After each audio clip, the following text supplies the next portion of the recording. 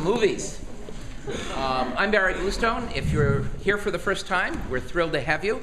If you've been to Open Classroom, welcome back.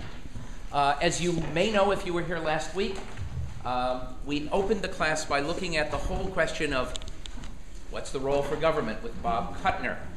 Tonight, as I think most of you know, we're going to be taking a look at how government looks through the eyes of Hollywood.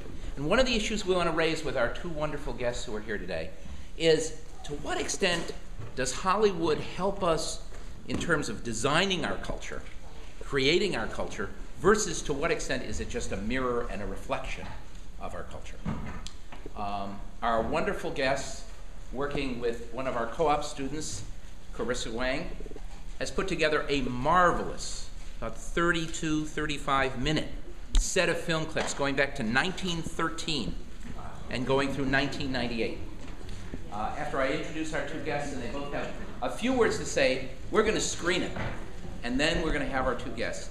Because we have a lot to cover today, we probably will not take our customary 5-minute break, because I'm sure that you're also going to have many, many questions. How many of you have ever been to a movie before? Okay? You're going to see a whole mess of them condensed tonight. Our two wonderful guest speakers are my friend Eric Stange, who is a wonderful filmmaker. I've been watching his films for years.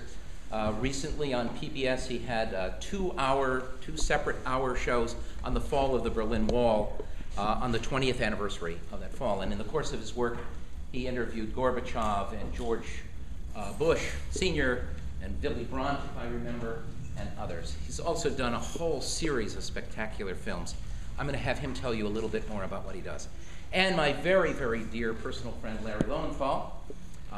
I got to know Larry when Larry was the executive director of the American Jewish Committee here. What I didn't know is he used to teach English at Columbia, or NYU, at NYU, and has been, a lover of films and a film critic. And we've actually had Larry here before, and he was one of our most outstanding presenters. So without further ado, Eric, Larry, why don't you just tease this up, and then we'll show it, and then we'll get into our conversation. Thanks for coming.